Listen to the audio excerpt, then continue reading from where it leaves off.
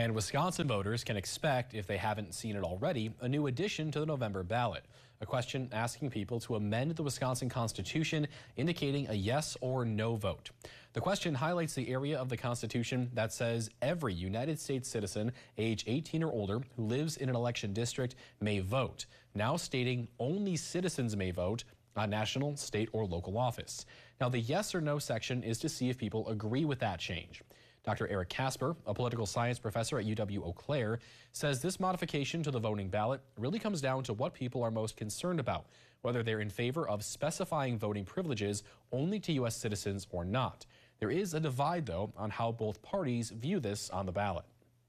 It's only fair that people who are citizens and work and pay taxes and are the ones who are able to vote and decide these very, very important elections. The Wisconsin Republicans have been putting forward a lot of these kind of ridiculous, strangely worded, confusing amendments in an attempt to hold power. And again, Election Day is coming up 6 weeks from tomorrow.